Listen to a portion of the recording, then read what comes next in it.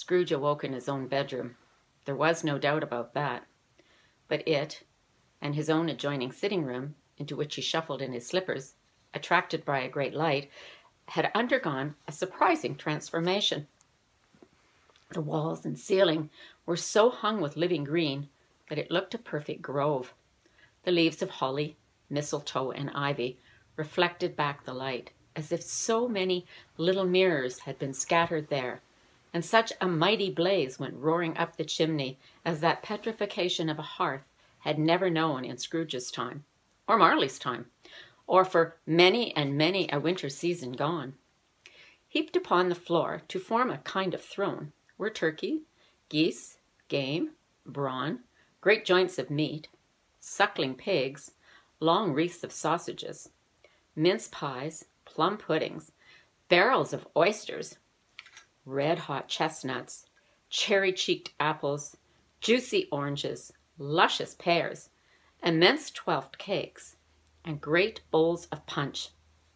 In easy estate, upon the couch, there sat a giant, glorious to see, who bore a glowing torch in shape not unlike Plenty's horn, and who raised it high to shed its light on Scrooge as he came peeping around the door. Come in, and know me better, man. I am the ghost of Christmas Present. Look upon me. You've never seen the likes of me before. Never. Have never walked forth with the younger generation, members of my family, meaning, for I am very young. My older brothers born in these later years, paused the Phantom. I don't think I have. I'm afraid I have not. Have you many brothers, Spirit? More than 1,800. A tremendous family to provide for, Spirit. Conduct me where you will. I went forth last night on compulsion, and I learnt a lesson which is working now. Tonight, if you ought to teach me, let me profit by it. Touch my robe. Scrooge did as he was told and held it fast. The room and its contents all vanished instantly, and they stood in the city street upon a snowy Christmas morning. Scrooge and the ghost passed on, invisible, straight to Scrooge's clerks, and on the threshold of the door, the spirit smiled and stopped to bless Bob Cratchit's dwelling with the sprinkling of his torch. Think of that. Bob had but 15 bob a week himself. He pocketed on Saturdays, but 15 copies of his Christian name. And yet the ghost of Christmas Present blessed his 4-room house. Then up rose Mrs. Cratchit, Cratchit's wife, dressed poorly out, but in twice-turned gown, but brave in ribbons, which are cheap, and made a goodly show, for 6pence, and she laid the cloth, assisted by Belinda Cratchit, second of her daughters, also brave in ribbons, while Master Peter Cratchit plunged his fork into the saucepan of potatoes, getting the corners of his monstrous shirt collar, Bob's private property conferred upon his son and heir in honor of the day, into his mouth, rejoiced to find so gallantly attired, and yearned to show his linen in the fashionable parks. And now the smaller Cratchits, boy and girl, came tearing in, screaming that outside the baker's they had smelt the goose and knew it was for their own. And basking in luxurious thought of sage and onion, these young Cratchits danced about the table and exalted Master Peter Cratchit to the skies, while he, not proud, although the collar nearly choked him, blew the fire until the potatoes, bubbling up, knocked loudly at the saucepan lid to be let out and peeled. "What has ever got into your precious father?" said Mrs. Cratchit. "And your brother, Tiny Tim? And Martha wasn't late last Christmas by half an hour." "Here's Martha, mother," said a girl, appearing as she spoke. "Here's Martha, mother," cried the 2 young Cratchits. "Hooray, there is such a goose, Martha!" "Why, bless your heart alive, my dear, how late you are," said Mrs. Cratchit, kissing her a dozen times and taking off her shawl and bonnet for her. "We'd a deal of work to finish up last night," replied the girl, "and had to clear away again this morning, mother." "Well, never mind, so long as you are come," said Mrs. Cratchit. Sit ye down before the fire, my dear, and have a warm. Lord bless ye." "No, no, there's father coming," cried the two young Cratchits, who were everywhere at once. "Hide, Martha, hide." So Martha hid herself, and in came little Bob, the father, with at least 3 feet of comforter, exclusive of the fringe, hanging down before him, and his threadbare clothes darned up and brushed to look seasonable, and Tiny Tim upon his shoulder. Alas for Tiny Tim, he bore a little crutch, and had his limbs supported by an iron frame. "Why, where's our Martha?" cried Bob Cratchit, looking round. "Not coming," said Mrs. Cratchit. "Not coming," said Bob, with a sudden declination in his high spirits, for he had been Tim's blood horse all the way from church, and he'd come home rampant. "Not coming on Christmas Day?" Martha didn't like to see him disappointed, if it were only in joke. So she came out prematurely from behind the closet door and ran into his arms, while the two young Cratchits hustled Tiny Tim and bore him off to the wash-house, that he might hear the pudding singing in the copper. "And how did Tim behave?" asked Mrs. Cratchit, when she had rallied Bob on his credulity and Bob had hugged his daughter to his heart's content. "As good as gold," said Bob, "and better. Somehow he gets thoughtful sitting by himself so much, and thinks the strangest things you've ever heard. He told me coming home that he hoped the people saw him in the church, because he was a cripple, and it might be pleasant for them to remember on Christmas Day who made beggars walk and blind men see." Bob's voice was tremulous when he told them this, and trembled even more when he said that Tiny Tim was growing strong and hearty. His active little crutch was heard upon the floor, and back came Tiny Tim before another word was spoken, escorted by his brother and sister to the stool beside the fire. And while Bob turned up his cuffs, as if, poor fellow, they were capable of being more shabby, compounded some hot mixture in a jug with gin and lemons, and stirred it round and round, and put it on the hob to simmer. Master Peter and the two ubiquitous young Cratchits went to fetch the goose, with which they soon returned in high procession. Mrs. Cratchit made the gravy, ready beforehand in a little saucepan, hissing hot. Master Peter mashed the potatoes with incredible vigor. Miss Belinda sweetened up the applesauce. Martha dusted the hot plates. Bob took Tiny Tim beside him in the tiny corner at the table. Two young Cratchits set chairs for everybody, not forgetting themselves, and mounting guard upon their posts. Crammed spoons into their mouths, lest they should shriek for goose before their turn came to be helped. At last the dishes were set on, and grace was said. It was succeeded by a breathless pause, as Mrs. Cratchit, looking all along the carving knife, prepared to plunge it into the breast. But when she did, and when the long-expected gush of stuffing issued forth, one murmur of delight arose around the board, and even Tiny Tim, excited by the two young Cratchits, beat on the table with the handle of his knife, and feebly cried, "Hooray!" There never was such a goose. Bob said they didn't believe there ever was such a goose cooked. Its tenderness and flavor, size and cheapness were the themes of universal admiration, eked out by the applesauce and mashed potatoes. It was a sufficient dinner for the whole family. Indeed, as Mrs. Cratchit said with great delight, surveying one small atom of a bone upon the dish, they hadn't eaten it all at last. Yet every one had had enough, and the youngest Cratchits in particular were steeped in sage and onions to their eyebrows. But now the plates changed by Miss Belinda, Mrs. Cratchit left the room alone, too nervous to bear witness, to take the pudding up and bring it in. Suppose it should not be done enough? Suppose it should break in turning out? Suppose somebody should have gotten over the wall of the backyard and stolen it while they were merry with the goose? A supposition at which two young Cratchits became livid. All sorts of horrors were supposed. Hello!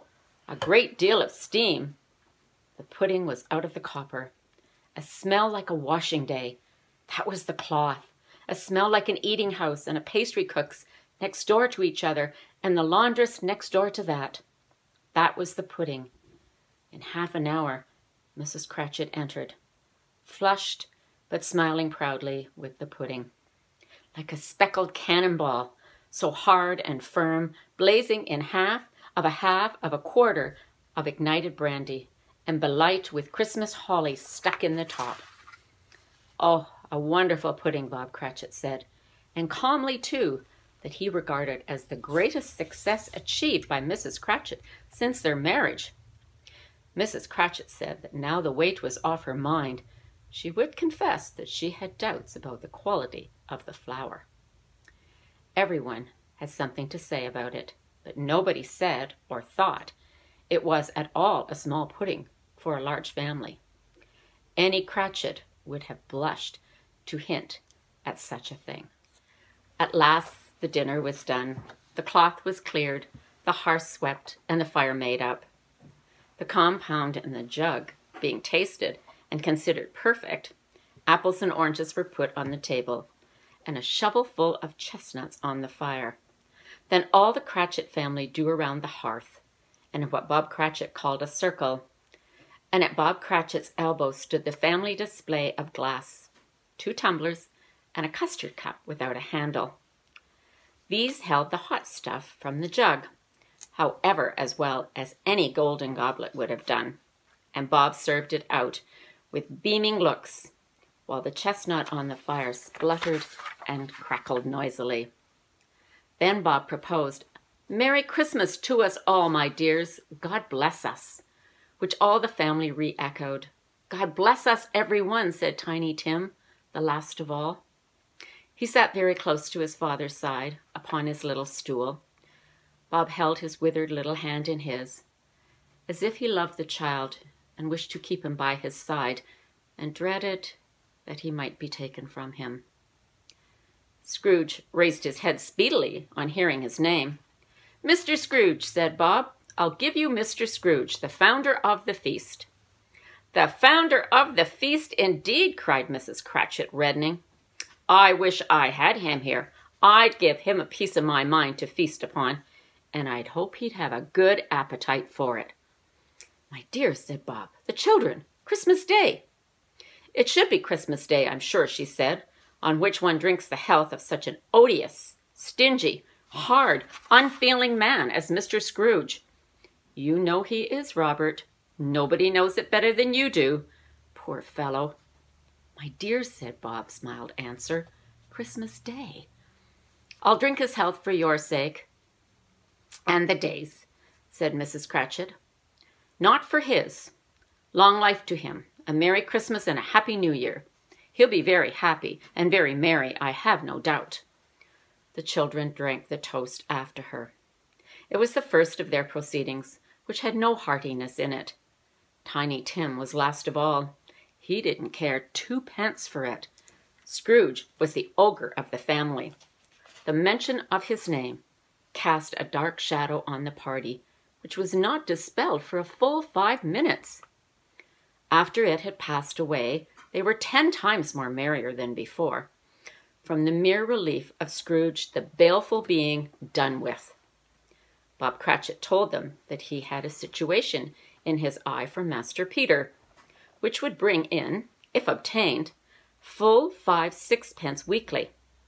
The 2 young Cratchits laughed tremendously at the idea of Peter being a businessman, and Peter himself looked thoughtfully at the fire between the callers, as if he were deliberating what particular investment he should favor when he comes upon a receipt of that bewildering income. Martha, who was a poor apprentice at a milliner's, then told them what kind of work she had to do, and how many hours she worked at a stretch, and how she meant to lie abed tomorrow morning for a good long rest, tomorrow being a holiday she passed at home. Also how she had seen a countess and a lord some days before, and how the lord was much about as tall as Peter, at which Peter pulled up his collar so high you couldn't have seen his head if you had been there. At this time the chestnuts and the jug went round and by they had a song about a lost little child traveling in the snow, from Tiny Tim, who had a plaintive little voice and sang it very well indeed. There was nothing of a high mark in this. They were not a handsome family. They were not well dressed. Their shoes were far from waterproof, and their clothes were scanty. And Peter might have known, and in fact very likely did, the inside of a pawnbroker's. But they were happy, pleased with one another, and contented with the time. And when they faded, and looked happier yet at the Spirit's sprinkling of the Spirit's torch at parting, Scrooge had his eyes upon them, and especially Tiny Tim, until the last. It was a great surprise to Scrooge, as the scene vanished, to hear a hearty laugh. It was a much greater surprise to Scrooge to recognize his own nephew, and to find himself in a bright gleaming room, with the Spirit standing smiling by his side, and looking at the same nephew.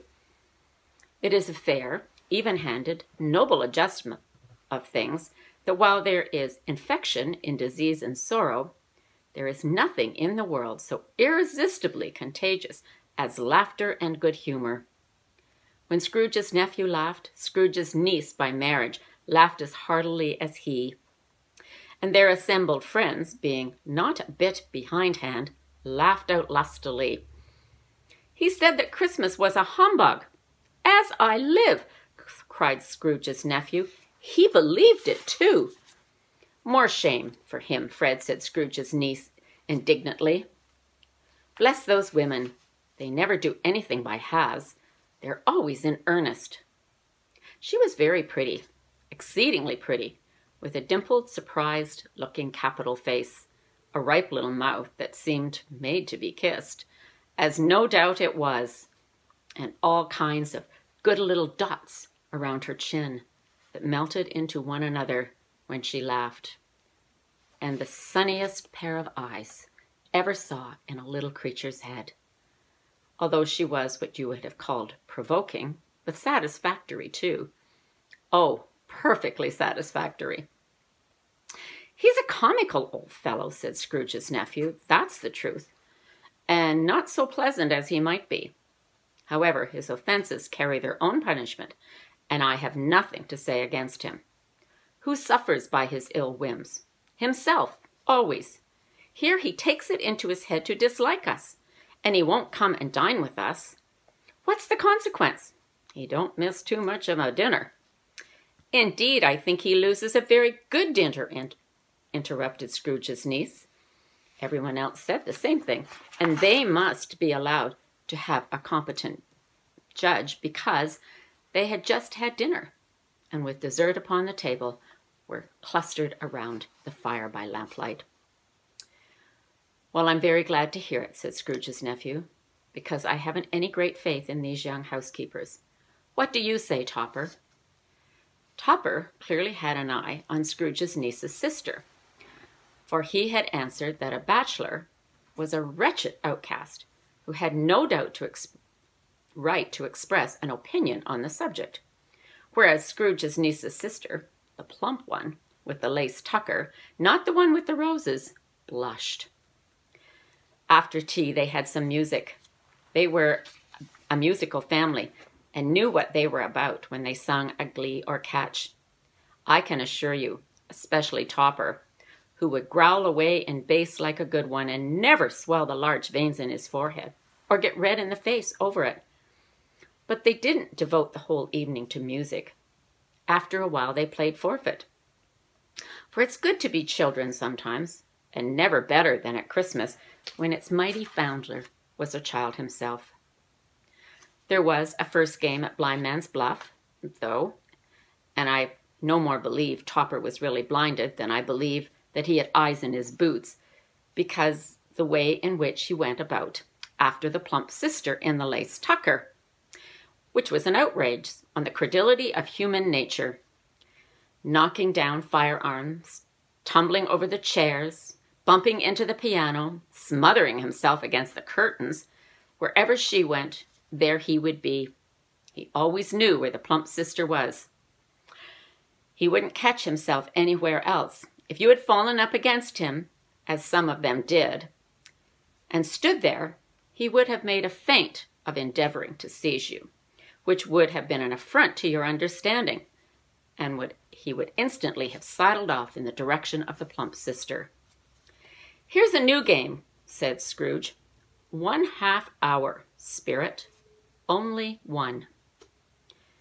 It was a game called Yes or No, where Scrooge's nephew had to think of something, and the rest must find out what. He only answering to their questions yes or no, as the case was.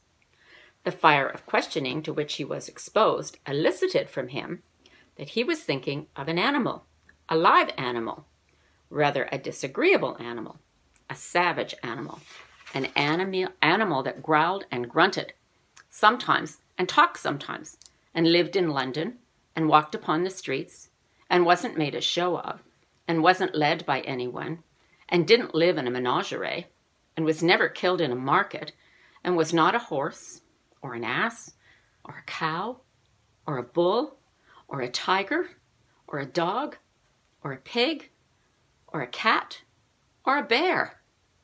At every new question to him, the nephew burst into a fresh roar of laughter and was so inexpressibly tickled that he was charged to get up off the sofa and stamp. At last the plump sister cried out, "I have found it out! I know what it is, Fred! I know what it is!" "What is it?" cried Fred. "It is your Uncle Scrooge!" Which it certainly was.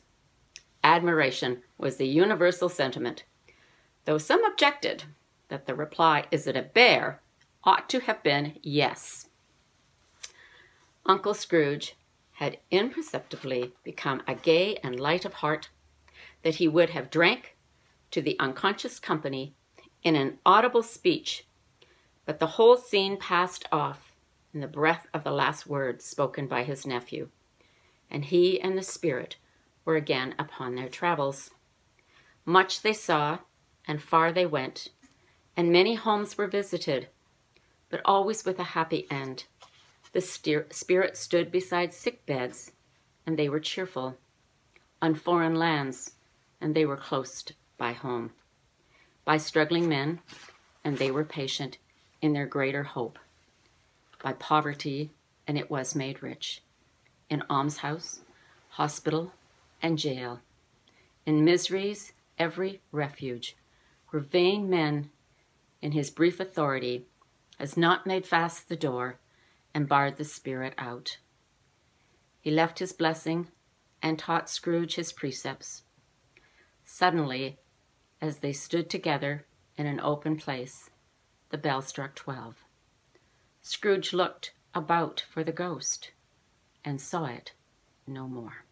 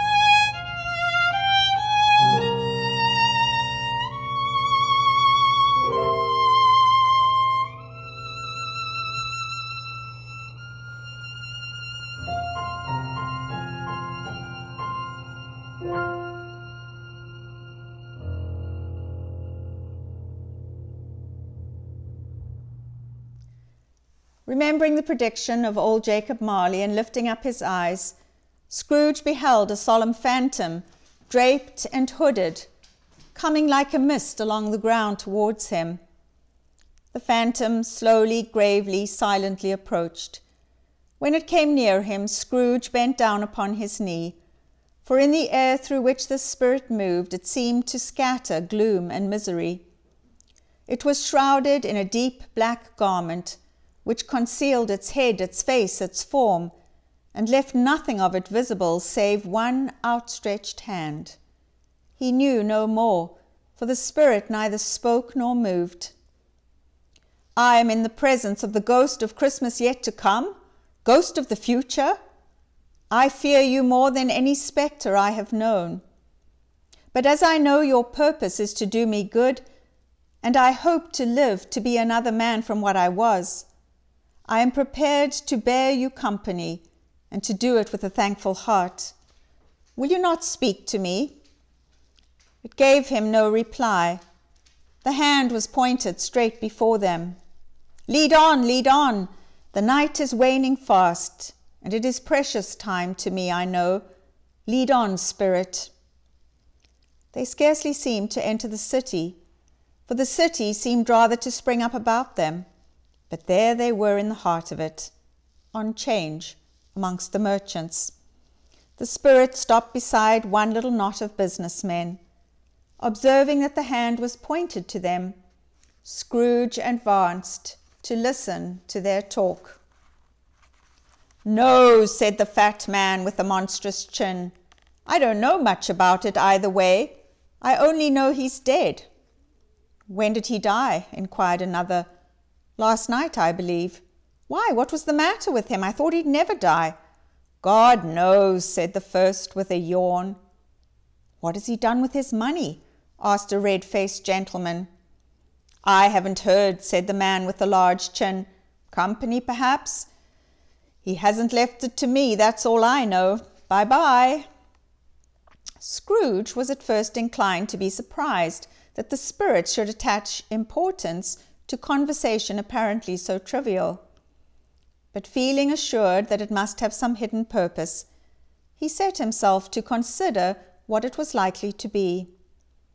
It could scarcely be supposed to have any bearing on the death of Jacob, his old partner, for that was past, and this ghost's province was the future. He looked about in that very place for his own image, but another man stood in his accustomed corner, and though the clock pointed to his usual time of day for being there, he saw no likeness of himself among the multitudes that poured in through the porch. It gave him little surprise, however, for he had been revolving in his mind a change of life, and he thought and hoped he saw his newborn resolutions carried out in this.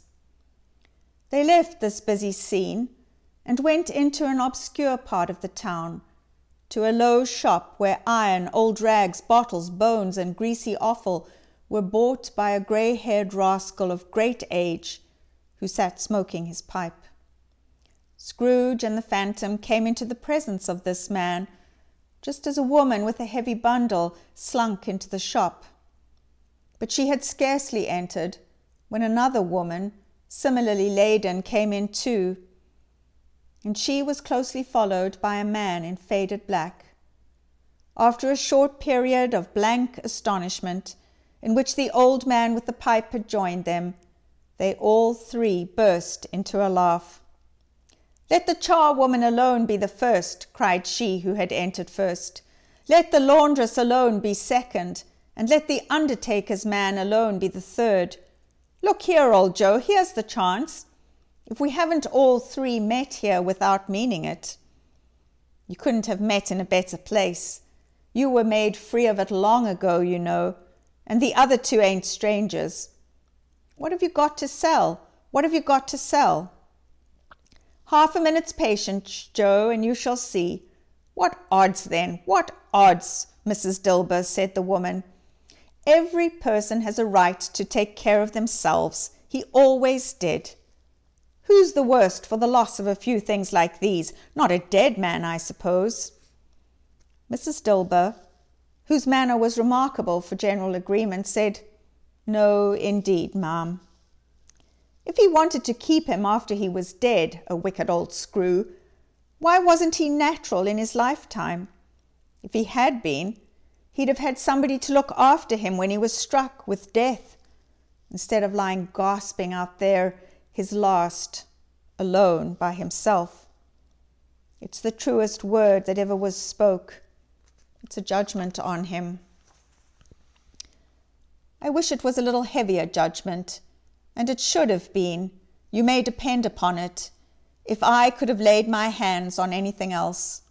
Open that bundle, old Joe, and let me know the value of it. Speak out plain. I'm not afraid to be the first, nor afraid for them to see it. Joe went down on his knees for the greater convenience of opening the bundle, and dragged out a large and heavy roll of some dark stuff. "What do you call this? Bed curtains?" "Ah, bed curtains. Don't drop that oil upon the blankets now." "His blankets?" "Whose else's do you think? He isn't likely to take cold without him, I dare say. Ah, you may look through that shirt till your eyes ache, but you won't find a hole in it, nor a threadbare place. It's the best he had, and fine one too. They'd have wasted it by dressing him up in it, if it hadn't have been for me." Scrooge listened to this dialogue in horror. "Spirit, I see. The case of this unhappy man might be my own. My life tends that way now. Merciful heaven, what is this?" The scene had changed, and now he almost touched a bare, uncurtained bed. A pale light rising in the outer air fell straight upon this bed, and on it, unwatched, unwept, uncared for, was the body of this plundered man unknown. "Spirit, let me see some tenderness connected with the death, or this dark chamber, Spirit, will be ever present to me." The ghost conducted him to poor Bob Cratchit's house, the dwelling he had visited before, and found the mother and the children seated round the fire. Quiet, very quiet. The noisy little Cratchits were as still as statues in one corner, and sat looking up at Peter, who had a book before him. The mother and her daughters were engaged in needlework, but surely they were very quiet. And he took a child and set him in the midst of them. Where had the Scrooge heard those words? He had not dreamed them. The boy must have read them out as he and the Spirit crossed the threshold. Why did he not go on? The mother laid her work upon the table and put her head up to her face. "The colour hurts my eyes," she said.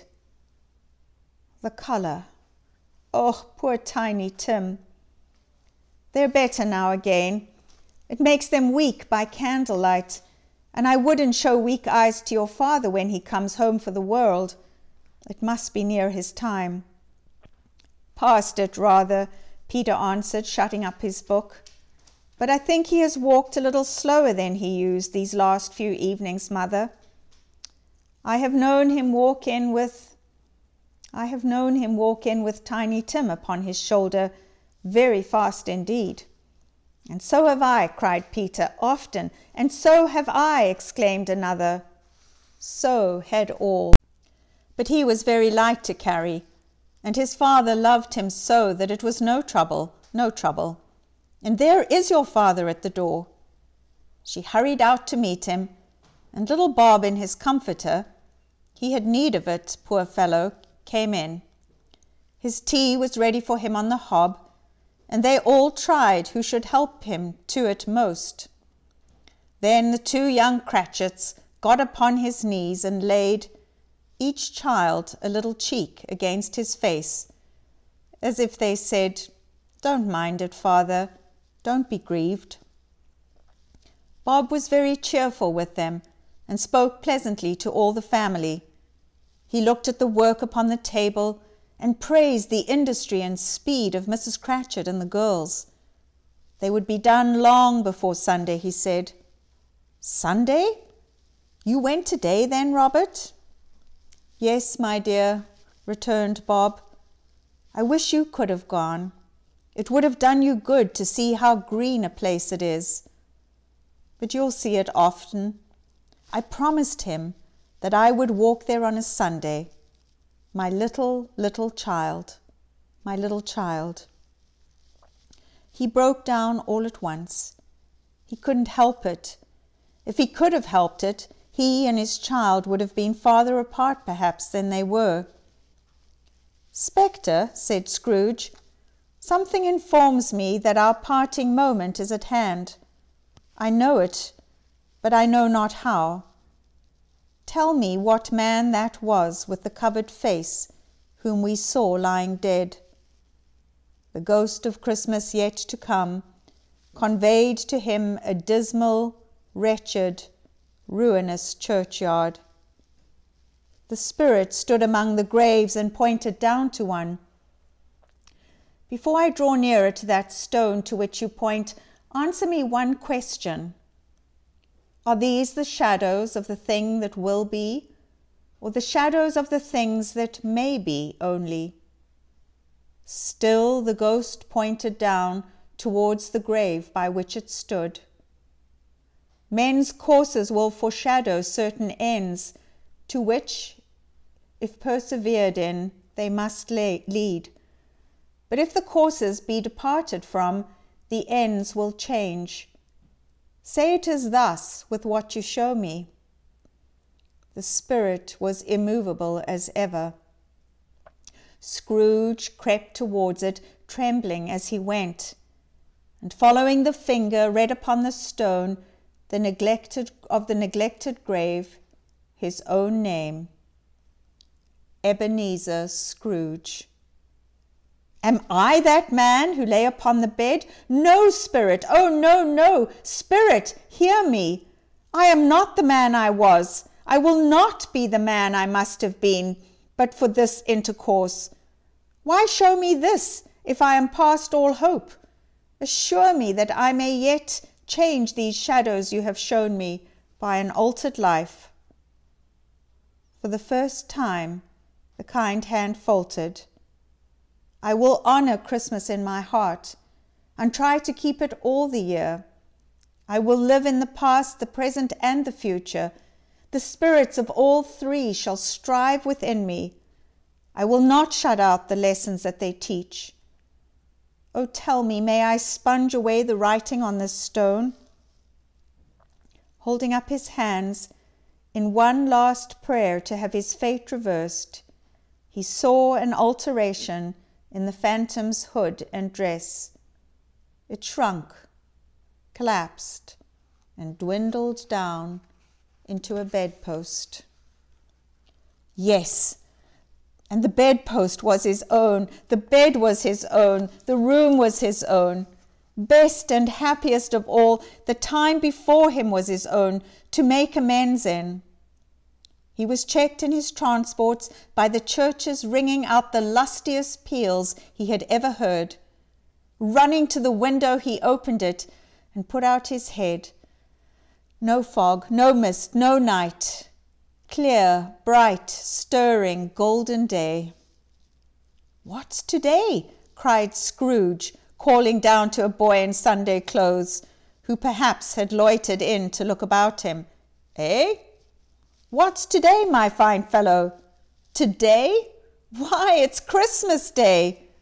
It's Christmas Day. I haven't missed it. Hello, my fine fellow. Hello. Do you know the poulterers? In the next street but one at the corner? I should hope I did. An intelligent boy, a remarkable boy. Do you know whether they've sold the prize turkey that was hanging up there? Not the little prize turkey, the big one. What? The one as big as me? What a delightful boy. It's a pleasure to talk to him. Yes, my buck. It's hanging there now. It is? Go and buy it. "Walker!" exclaimed the boy. "No, no, I am in earnest. Go and buy it, and tell him to bring it here, that I may give them the direction where to take it. Come back with the man, and I'll give you a shilling. Come back with him in less than 5 minutes, and I'll give you half a crown." The boy was off like a shot. "I'll send it to Bob Cratchit's. He shan't know who sends it. It's the size of Tiny Tim. Joe Miller never made such a joke as sending it to Bob's will be." The hand in which he wrote the address was not a steady one, but write it he did somehow, and went downstairs to open the street door, ready for the coming of the poulterer's man. It was a turkey. He could never have stood upon his legs, that bird. He would have snapped him short in a minute, like sticks of sealing wax. He dressed himself all in his best, and at last got out into the streets. The people were by this time pouring forth, as he had seen them with the ghost of Christmas present. And walking with his hands behind him, Scrooge regarded every one with a delighted smile. He looked so irresistibly pleasant, in a word, that 3 or 4 good-humoured fellows said, "Good morning, sir, a Merry Christmas to you." And Scrooge said afterwards that of all the blithe sounds he had ever heard, they were the blithest in his ears. In the afternoon he turned his steps towards his nephew's house.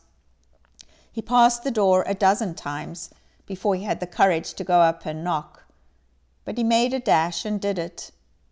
"Is your master at home, my dear?" said Scrooge to the girl. "Nice girl, very." "Yes, sir." "Where is he, my love?" "He's in the dining room, sir, along with the mistress." "He knows me," said Scrooge, with his hand already on the dining room lock. "I'll go in here, my dear." "Fred!" "Why, bless my soul!" cried Fred. "Who's that?" "It's I, your Uncle Scrooge. I have come to dinner. Will you let me in, Fred?" "Let him in? It is a mercy he didn't shake his arm off. He was at home in 5 minutes. Nothing could be heartier. His niece looked just the same. So did Topper when he came. So did the plump sister when she came. So did everyone when they came. Wonderful party, wonderful games, wonderful unanimity, wonderful happiness." But he was early at the office next morning. Oh, he was early there. If he could only be there first and catch Bob Cratchit coming late, that was the thing he had set his heart upon. And he did it. The clock struck 9. No Bob. 1:15, no Bob. Bob was full 18 minutes and a half behind his time. Bob's hat was off before he opened the door, his comforter too. He was on his stool in a jiffy, driving away with his pen, as if he were trying to overtake 9 o'clock. "Hello!"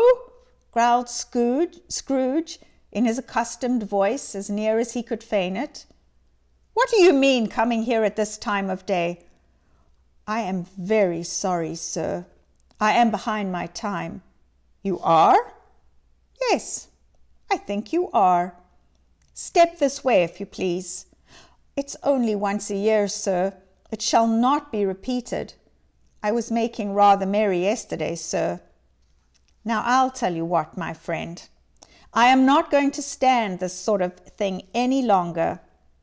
And therefore," Scrooge continued, leaping from his stool, and giving Bob such a dig in his waistcoat that he staggered back into the tank again, "and therefore I am about to raise your salary." Bob trembled and got a little nearer to the ruler. "A Merry Christmas, Bob," said Scrooge, with an earnestness that could not be mistaken, as he clapped him on the back. "A merrier Christmas, Bob, my good fellow, than I have given you for many a year. I'll raise your salary and endeavour to assist your struggling family. and we will discuss your affairs this very afternoon over a Christmas bowl of smoking bishop, Bob. Make up the fires and buy a second coal scuttle before you dot another I, Bob Cratchit." Scrooge was better than his word. He did it all, and infinitely more. And to Tiny Tim, who did not die, he was a second father. He became as good a friend, as good a master, and as good a man as the good old city knew, or any other good old city, town, or borough in the good old world. Some people laughed to see the alteration in him, but his own heart laughed, and that was quite enough for him. He had no further intercourse with spirits, but lived in that respect upon the total abstinence principle, and ever afterwards, as it was always said of him, that he knew how to keep Christmas well, if any man alive possessed the knowledge. May that be truly said of us, and all of us. And so, as Tiny Tim observed, God bless us, every one.